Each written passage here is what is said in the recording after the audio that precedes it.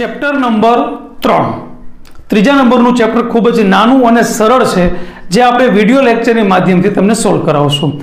Screen ઉપર એનું નામ આવી ગયું છે પાઘડીનું મૂલ્યાંકન, જેનું ઇંગ્લિશ થાય છે વેલ્યુએશન ઓફ ગુડવિલ।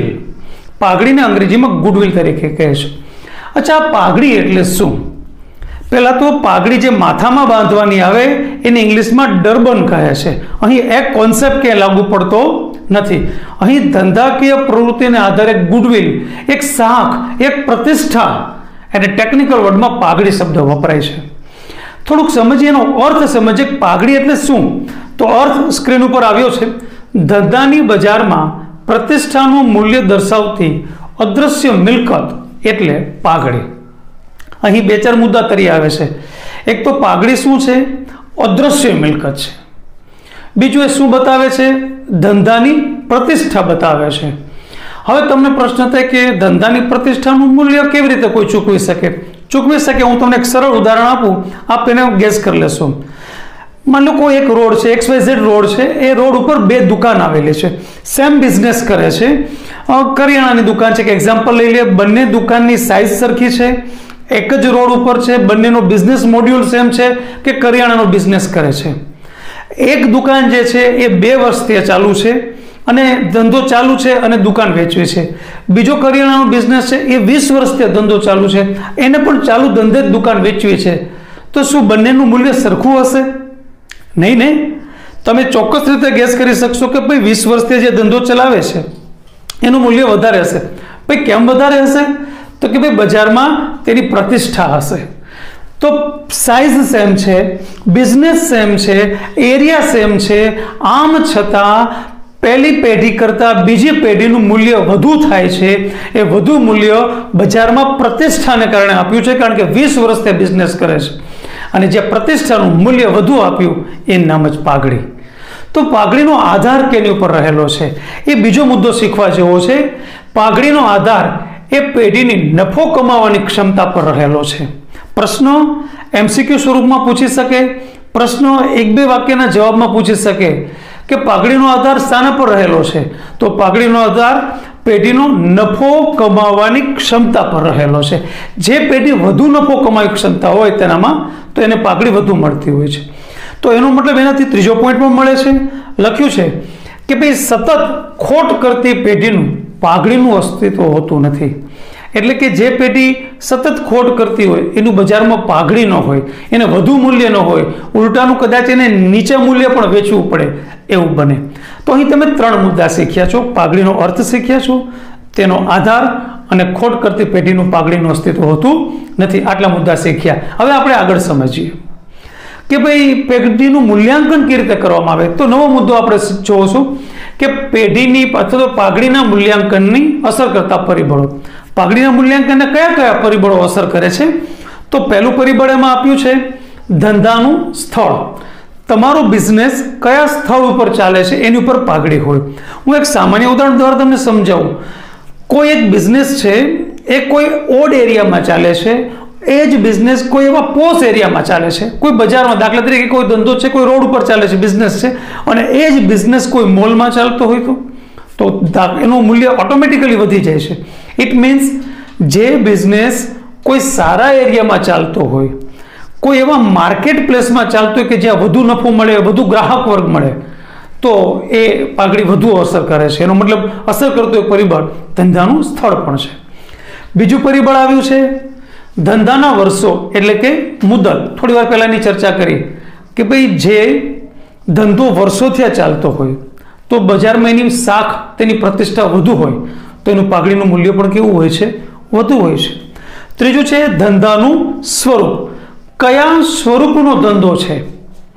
તમારો એવો કોઈ ધંધો હોય કે જેનું આવનારા સમયમાં બજાર ઊંચું હોય, આવનારા સમયમાં એની માંગ વધવાની હોય, આવનારા સમયમાં એનો નફો વધે એમ હોય, તો એ વધારે પાઘડી ધરાવતું હોય। હું એક એક્ઝામ્પલ આપું। ફોર એક્ઝામ્પલ, છકડો રિક્ષા હોય, એ છકડો રિક્ષાના સ્પેર પાર્ટનો તમે બિઝનેસ શરૂ કરો હવે, અને એને બદલે ઇલેક્ટ્રિક વાહનના અથવા તો ઇલેક્ટ્રિક વાહનને લગતી વસ્તુ કાંઈ તમે શરૂઆત કરો તો સ્વાભાવિક છે ગુડવિલ એ હવેના સમયમાં ઇલેક્ટ્રિક વાહનો વધવાના છે। બીજી રીતે વાત કરીએ કે તમારો બિઝનેસ એવો છે કે પસ્તી વેચો છો અને બીજો બિઝનેસ છે કે જેમાં સોનાના દાગીના કે ઘરેણાં વેચો છો, તો કોનું પાઘડીનું મૂલ્ય વધુ હોય? સ્વાભાવિક છે સોનાના ઘરેણાંનું. તો આ ધંધાનું સ્વરૂપ પણ પાઘડીને અસર કરતું એક મહત્વનું પરિબળ છે. ત્યારબાદનું લે બજારની સ્થિતિ. કેવી બજારની સ્થિતિ છે? એટલે કે જો બહુ હરીફાઈ હોય તો હરીફાઈવાળા બજારમાં પાઘડીનું મૂલ્ય નીચું હોય, પરંતુ મોનોપોલી હોય, તમારો વિચારો હોય, તમારો જેવો બિઝનેસ કોઈ કરતું ન હોય, કરી શકતું ન હોય, તો એની પાઘડીનું મૂલ્ય વધુ હોય છે. ત્યારબાદ સંચાલકોની કાર્યક્ષમતા. સીધી અસર, નફાની સીધી અસર સંચાલકની કાર્યક્ષમતા સાથે છે. જે સંચાલક કાર્યક્ષમ હોય, જે સંચાલક નિયમિત વધુ મહેનત અને વ્યવસ્થિત કામ કરી શકતો હોય, તેમાં ઉત્પાદન પણ વધુ હોય, ઉત્પાદનના ખર્ચા ઓછા હોય, માટેનો નફો વધુ હોય, અને જેનો નફો વધુ હોય એની પાઘડી તો વધુ હોય જ ને. એનો મતલબ એવો થયો કે અસર કરતું એક પરિબળ સંચાલન પણ છે, એટલે કે સંચાલકની કાર્યક્ષમતા પણ છે. ત્યારબાદ લખ્યું છે અન્ય લાભ. અન્ય લાભ એટલે કેવા? એટલે કે કોઈ લાયસન્સ હોય, પેટન્ટ હોય, ટ્રેડમાર્ક હોય, કોઈ પેઢી પાસે કોઈ પર્ટિક્યુલર કામ કરવાના લાયસન્સ હોય. ફોર એક્ઝામ્પલ, તમારે મેડિકલ સ્ટોર ખોલવું હોય તો તમે જેમ કાપડની દુકાન ખોલી શકો, મેડિકલ સ્ટોર ન ખોલી શકો. એની માટેનું લાયસન્સ લેવું પડે બી ફાર્મનું. તો એનો મતલબ તમારી પેઢી પાસે પર્ટિક્યુલર લાયસન્સ છે, તમારી પેઢીનું જે નામ છે એ ટ્રેડમાર્ક કરેલું છે, બીજું કોઈ એવું નામ ન રાખી શકે. તમે જે પ્રોડક્શન કરો છો, જે પ્રોડક્ટ વેચો છો, એ તમે પેટન્ટ કરાવેલી છે, એ ટાઈપની પ્રોડક્ટ કોઈ વેચી ન શકે અથવા પ્રોડક્શન ન કરી શકે એવું હોય. તો આવા અન્ય ખાસ લાભ જે ધરાવતું હોય એની પાઘડીનું મૂલ્ય વધુ હોય છે. તો આમ તમે જોઈ શકો છો આટલા 6 પરિબળો છે જે પાઘડીના મૂલ્યાંકનને અસર કરે છે. ઠીક છે, સરળતાથી સમજાઈ જાય છે. અચ્છા, હજી આપણે એક નેક્સ્ટ સ્ટેપ વધારે થિયરીનું સમજવું છે કે પાઘડીના મૂલ્યાંકનની જરૂરિયાત શું છે. શું કામ ભાઈ પાઘડીનું મૂલ્યાંકન પેઢીએ શા માટે કરવું જોઈએ? એની માટે પણ 4-5-6 મુદ્દાઓ છે, શીખીએ. પહેલો મુદ્દો લખ્યો છે નફા નુકસાનની ફાળવણીના પ્રમાણમાં ફેરફાર. ભાગીદારો હોય, 3 ભાગીદાર હોય, 2 ભાગીદાર હોય, 5 ભાગીદાર હોય, પોતાના નફા નુકસાનના પ્રમાણમાં જ્યારે ચેન્જ કરે તો ચેન્જ કરતી વખતે તેણે પેઢીનું પાઘડી નક્કી કરવી પડે, એનું મૂલ્યાંકન કરવું પડે. એટલે જરૂરિયાતમાં પહેલી જરૂરિયાત છે નફા નુકસાનના પ્રમાણમાં ફેરફાર કરે ત્યારે. બીજું છે નવા ભાગીદારનો પ્રવેશ. 3 ભાગીદારોનો ચોથો ભાગીદારને પ્રવેશ કરાવતો હોય કે ભાઈ તું પણ બિઝનેસમાં આવ, તો આવા સંજોગોમાં પેઢીની પાઘડી કેટલી છે એ મૂલ્યાંકન કરવું પડતું હોય. ત્રીજો મુદ્દો આનાથી ઉલટો છે કે કોઈ ભાગીદાર નિવૃત્ત થતો હોય, એની ઉંમરના કારણે કે XYZ ને કારણે કોઈ ભાગીદાર પેઢીમાંથી નિવૃત્ત થાય ત્યારે પણ પાઘડીનું મૂલ્યાંકન કરવું પડે. એના ભાગની પાઘડી એને આપવી પડે છૂટો કરે ત્યારે. તો પાઘડીના મૂલ્યાંકનની જરૂરિયાત એક પ્રવેશ થાય ત્યારે પણ હોઈ શકે, નિવૃત્ત થાય ત્યારે પણ હોઈ શકે. ચોથો મુદ્દો એની પછી જ આવે છે કે કોઈ ભાગીદારનું મૃત્યુ થાય, કોઈ જૂનો ભાગીદાર મૃત્યુ પામે, તો મૃત્યુ પામે ત્યારે પણ પાઘડીનું મૂલ્યાંકન કરવું પડે અને એ મૂલ્યાંકન કર્યા પછી એના વારિસદારને સોંપવું પડતા કાયદાની જોગવાઈ છે. ત્યારબાદ આપણે લખ્યું છે કે ભાઈ પેઢીને કંપનીમાં રૂપાંતર કરવામાં આવે. પેઢી ખૂબ મોટી થઈ જાય અને એનું કંપની તરીકે અસ્તિત્વ કરવામાં આવે. એટલે કે પેઢી નાની હોય, આપ જાણતા હશો ઘણી બધી પેઢીઓ ધીમે ધીમે મોટી થતા એ પ્રાઇવેટ લિમિટેડ કંપની બની જતી હોય છે, ત્યારે પણ પેઢીનું પાઘડીનું મૂલ્યાંકન કરે છે. એટલે પેઢીમાંથી કંપનીમાં રૂપાંતર કરતી વખતે પણ એની જરૂરિયાત પડતી હોય છે. અને છેલ્લો મુદ્દો છે ભાગીદારી પેઢીનું સંયોજન કરવા મળે. ઘણીવાર એવું બને કે A અને B બે કંપનીઓ મર્જર થઈ જાય, 2 પેઢી ભેગી થઈ જાય, એને સંયોજન કર્યું કહેવાય. તો જ્યારે બંને પેઢી ભેગી થાય ત્યારે એને ધંધાનું એને મૂલ્યાંકન કરવું પડે અને ધંધાનું મૂલ્યાંકન કરે એટલે પાઘડીનું મૂલ્યાંકન તો કરવું જ પડે. જ્યારે સંયોજન કરતા હોય ત્યારે પણ પાઘડીનું મૂલ્યાંકન કરવું પડતું હશે. તો અહીં આવા મૂલ્યાંકન માટેના 6 કારણો જોયા: નફા નુકસાનના પ્રમાણમાં ફેરફાર, નવા ભાગીદારનો પ્રવેશ, જૂના ભાગીદારની નિવૃત્તિ, ભાગીદારનું મૃત્યુ થાય ત્યારે, પેઢીનું કંપનીમાં રૂપાંતર થાય ત્યારે અને ભાગીદારી પેઢીનું સંયોજન કરવામાં આવે ત્યારે. તો મિત્રો, તમે આ બધા થિયરીના મુદ્દા જોયા, બરાબર છે. હવે મૂલ્યાંકનની પદ્ધતિઓ છે. હવે પ્રેક્ટિકલ દાખલાની શરૂઆત થાય છે. આપણે થોડીક માહિતી, તમારો કન્સેપ્ટ ક્લિયર થઈ જાય એટલે થોડું આપણે થિયરીનો કન્સેપ્ટ લઈ લીધો છે. હવે આપણે પ્રેક્ટિકલ દાખલાની શરૂઆત કરીએ. આ સેશનની અંદર એક પ્રેક્ટિકલ દાખલો લીધો છે, પછી નેક્સ્ટ સેક્શન હું એમાં વધુ પ્રેક્ટિસના દાખલા કરાવશું. અને આજે જે પ્રેક્ટિકલ દાખલો કરાવ્યો છે એવો પાછો પ્રેક્ટિસમાં નીચે આપ્યો પણ છે. ચાલો, તો હવે આપણે પ્રેક્ટિકલ દાખલો એની આપણે પહેલી રકમ જોઈએ. મેથડ નંબર 1 શરૂ કરીએ. સરેરાશ નફાની પદ્ધતિ, એવરેજ પ્રોફિટ મેથડ. પહેલી પદ્ધતિ છે, ટોટલ પદ્ધતિઓ અલગ અલગ સ્ટેપ વાઇઝ આપણે લેતા જશું. પહેલા આપણે ફર્સ્ટ મેથડ સ્ટાર્ટ કરીએ છીએ. સરેરાશ નફાની પદ્ધતિ ઇંગ્લિશમાં એવરેજ પ્રોફિટ મેથડ કહે છે. બે સૂત્રો યાદ રાખવાના છે. એનું ફર્સ્ટ મેથડનું જે સૂત્ર છે, સરેરાશ નફો બરાબર કુલ નફો છેદમાં વર્ષોની સંખ્યા. બીજું સૂત્ર આપણે લખશું પાઘડી બરાબર સરેરાશ નફો ગુણ્યા ખરીદીના વર્ષો. બસ આ બે સૂત્રો યાદ રાખવાના છે અને મેથડ કમ્પ્લીટ થઈ જશે. પહેલું તમારે કરવાનું સરેરાશ નફો કેવી રીતે મળશે, તો કે ભાઈ કુલ નફો છેદમાં વર્ષોની સંખ્યા. બીજું પાઘડી કેવી રીતે મળશે આપણને, તો કે સરેરાશ નફો ગુણ્યા ખરીદીના વર્ષો. સૂત્રો તૈયાર, સમજાઈ ગયા છે. તો એક દાખલો લઈએ, ધ્યાનથી જો સ્ક્રીન ઉપર રકમ આવી ગઈ છે, હું વાંચી સંભળાવું છું તમને અને પછી દાખલો કરીએ. નીચે આપેલી માહિતી પરથી સરેરાશ નફાની 3 વર્ષની ખરીદીના આધારે પાઘડીનું મૂલ્યાંકન કરો. અહીં બે કોલમ વર્ષ અને નફો તમને આપેલા છે. 2005 થી 2009 સુધીના વર્ષો આપેલા છે અને નફો 18,000, 12,000, 15,000, 25,000, 20,000. તમે સ્ક્રીન ઉપર જુઓ છો, આ મોડલમાં આ રકમ હોય છે. અચ્છા, સૂચના શું આપી? 3 વર્ષની ખરીદીના આધારે વર્ષ અને નફો આપ્યો છે. ઓકે, હવે આપણે દાખલો ગણીએ. What is first step? સરેરાશ નફો. તો લખશું સૂત્ર સરેરાશ નફો બરાબર કુલ નફો છેદમાં વર્ષોની સંખ્યા.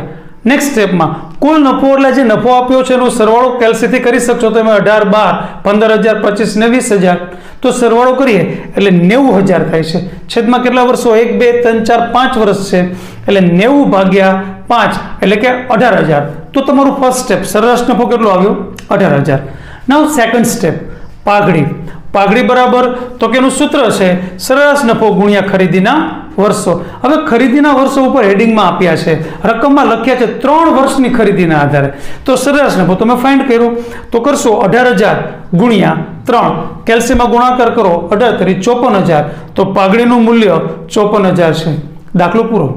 ફ્રેન્ડ્સ, 4 માર્કમાં દાખલો પૂછાય છે ને ઇઝી. તો તમને આવડ્યું હોય અને તમને મન પણ થતું હોય કે ચાલો 1-2 દાખલા અમે પણ ગણીએ, તો નીચે પ્રેક્ટિસ સેશનમાં આવા 1 નહીં ને 2 દાખલા આપ્યા છે જે તમારે પ્રેક્ટિસ કરવાના છે. સરેરાશ નફાની 4 વર્ષની ખરીદીના આધારે પાઘડીનું મૂલ્યાંકન કરો. અગેન આપણને વર્ષ અને નફો આપેલા છે. વર્ષની અંદર 2010, 11, 12, 13 અને 14 આપ્યા છે. નફો જે આપણને આપ્યો છે એમાં 25,000, 15,000, 10,000 કાઉન્સમાં આપ્યા છે એટલે ખોટ હોય. ઠીક છે ફ્રેન્ડ્સ. ત્યારબાદ 8,000 અને 12,000 આપ્યા છે. હવે આપણે ખોટ આપ્યો હોય તો શું કરવું? જે નફો આપ્યો હોય એનો સરવાળો કરવાનો અને એમાં જે ઓલી ખોટ હોય એ માઇનસ કરવાની. બસ આટલું સ્ટેપ છે. જોઈએ, સૌથી પહેલા સૂત્ર લખીએ. સરેરાશ નફો બરાબર કુલ નફો છેદમાં વર્ષોની સંખ્યા. હવે કુલ નફામાં સરવાળો રકમમાં જોતા જાય તો 25,000 વત્તા 15,000 એટલે 25 ને 15 40,000. પછી છેલ્લે બે આપ્યા છે 8,000 અને 12,000 એટલે 40 ને 8 48, 48 ને 12 60,000 માંથી આ 10,000 માઇનસ કરવાના. એનો મતલબ કાઉન્સમાં આપેલી ખોટ એ નફામાંથી શું કરવાનું? માઇનસ કરવાનું. તો નફાનો સરવાળો 25 ને 15 40 ને 8 48 ને 12 60,000. 60,000 માંથી 10,000 બાદ કરો એટલે 50,000. તો કુલ નફો 50,000 છેદમાં વર્ષોની સંખ્યા 1, 2, 3, 4, 5. 50,000 ભાગ્યા 5 એટલે 10,000. તો સરેરાશ નફો આવી ગયો. ત્યારબાદનો સ્ટેપ તો આપ જાણો છો, પાઘડી બરાબર સરેરાશ નફો ગુણ્યા ખરીદીના વર્ષો. તો આપણે 10,000 આવ્યો છે ગુણ્યા ખરીદીના વર્ષો કેટલા આપ્યા છે? 4,000 એટલે 40,000 આવી જાય છે. તો મને લાગે છે કે ખોટ હોય તો પણ આપણને આવડે. તો અહીં તમે સરેરાશ નફાની આ પદ્ધતિ શીખ્યા છો. આ ટાઈપનો દાખલો પ્રેક્ટિસ સેશનમાં આપ્યો જ છે જે તમે પ્રેક્ટિસ માટે કરી શકશો. ઠીક છે. તો આ પ્રથમ રીતના દાખલામાં ઓલમોસ્ટ કોન્સેપ્ટ ક્લિયર થઈ જાય છે. પછી પ્રેક્ટિકલ દાખલા ટેક્સ્ટ બુકમાં આપ્યા છે જેની પ્રેક્ટિસ કરશો આવનારા સમયમાં, પણ અત્યારે આ તો તમને બેઝ ક્લિયર થઈ ગયો છે. હવે આપણે બીજી પદ્ધતિ ચાલુ કર્યું છે ભારિત સરેરાશ નફા. તો ચાલો સ્ક્રીન ઉપર ધ્યાન આપજો. ભારિત સરેરાશ નફાની પદ્ધતિ, વેઇટેજ એવરેજ પ્રોફિટ મેથડ. અહીં આપણે ભારિત સરેરાશ નફાની 2 નંબરની જે રીત છે એ શીખીએ છીએ. ધ્યાનથી જોજો, એમાં પણ 2 સૂત્રનો જ ઉપયોગ કરશું. પ્રથમ સૂત્ર છે ભારિત સરેરાશ નફો બરાબર કુલ ભારિત નફો છેદમાં કુલ ભાર. આમાં કુલ નફો આવતો, આમાં કુલ ભારિત નફો આવશે. છેદમાં વર્ષોની સંખ્યા આવતી હતી, અહીં છેદમાં કુલ ભાર આવશે. બીજું સૂત્ર પાઘડી બરાબર ભારી સરેરાશ નફો ગુણ્યા ખરીદીના વર્ષો.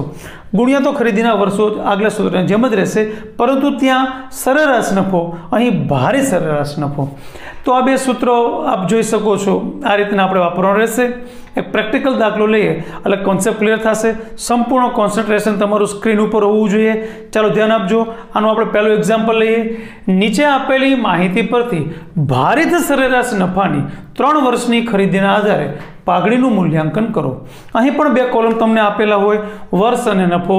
2010, 11, 12 અને 13 એમ 4 વર્ષો આપ્યા છે. નફા તમને અનુક્રમે 40,000, 50,000, 60,000 અને 70,000 આપેલા છે. આ રીતનું રકમનું મોડ્યુલ હશે. ઓમાં સરેરાશ નફાની ખરીદી કીધું, એમાં ભારી સરેરાશ નફાની કીધી છે. આન્સરની અંદર પહેલાં આપણે 4 કોલમ બનાવવાની અને કુલ ભારિત નફો ફાઇન્ડ કરવાનો. ચાલો કોન્સન્ટ્રેશન. સૌથી પહેલાં હેડિંગ આપશું ભારી સરેરાશ નફો દર્શાવતું પત્રક. આ રીતનું પત્રક તૈયાર થશે. પહેલું કોલમ બનશે એમાં વર્ષ 2010, 11, 12 અને 13 જે રકમમાં આપ્યું છે તે લખી નાખવાનું. બીજું કોલમ બનશે નફો 40, 50, 60 ને 70. એ જે રકમમાં આપેલું છે વર્ષ અને નફો એ જ અહીં લખેલું છે, એમાં કોઈ ચેન્જ નથી. હવે આપણે જે કરવાનું છે એમાં કોન્સન્ટ્રેશન કરજો. નેક્સ્ટ સ્ટેપમાં આવે છે ભાર. ભાર તમારે ક્રમબદ્ધ 1, 2, 3, 4, 5, 6 આપી શકો. અહીં 1, 2, 3 ને 4 આપ્યું છે કારણ કે 4 વર્ષની જ માહિતી છે. એ પછીનું કોલમ બનશે તમારું ભારિત નફો. નફો અને ભારનો ગુણાકાર કરો એટલે ભારિત નફો મળે. નફો છે પેલો 40,000 ગુણ્યા 1 એટલે છેલ્લામાં 40,000 આવશે. 50,000 ગુણ્યા 2 એટલે 1 લાખ આવશે. નેક્સ્ટ 60,000 ગુણ્યા 3 1,80,000 આવશે. છેલ્લે 70,000 ગુણ્યા 4 7 ચોકો 28 એટલે કે 2,80,000. હવે આપણે કુલ ભારના સરવાળો કરીએ તો 10 થાય છે. ભારિત નફાનો સરવાળો કરો તો તમારે 6 લાખ આવે છે. તો કોલમમાં તમારે સરવાળો કરવાનો. હવે તમારે બંને સૂત્રનો ઉપયોગ કરવાનો. પહેલું સૂત્ર આવશે ભારિત સરેરાશ નફો બરાબર કુલ ભારિત નફો છેદમાં કુલ ભાર. અચ્છા, કુલ ભારિત નફો કેટલો આપ્યો છે? 60,000, 6 લાખ, સોરી 6 લાખ છેદમાં કુલ ભાર કેટલો આપ્યો છે? 10. 6 લાખ ભાગ્યા 10 એટલે 60,000 ભારિત સરેરાશ નફો મળી ગયો. નેક્સ્ટ સ્ટેપ શું છે? પાઘડી. પાઘડી બરાબર શું લખશું? ભારિત સરેરાશ નફો ગુણ્યા ખરીદીના વર્ષો. તો ભારિત સરેરાશ નફો કેટલો આવ્યો? 60,000 ગુણ્યા ખરીદીના વર્ષો આપણે ઉપર આપ્યું છે 3. તો 60,000 ગુણ્યા 3 કરો એટલે 1,80,000. તો ભારિત સરેરાશ નફો આવી ગયો 1,80,000. તો આ રીતે ઓલા કરતાં થોડી મોટી છે પણ અઘરી નથી, સરળ તો છે જ. પ્રેક્ટિસ સેશનમાં ભારી સરેરાશ નફાની પણ પ્રેક્ટિસના દાખલા આપ્યા છે. ચલો ફ્રેન્ડ, સમય બગાડવો નથી. પ્રેક્ટિસ સેશનમાં જઈને એ પ્રેક્ટિસ કરી લેવી છે. બાજુમાં એના આન્સર આપ્યા છે એની સાથે વેરીફાઈ કરી લેવું છે. આપ લોકો નિયમિત રીતે આ જોતા રહેશો, અભ્યાસ તમારે સુધી પહોંચતો રહેશે. ચાલો સમય બગાડ્યા વગર પ્રેક્ટિસ ચાલુ કરી.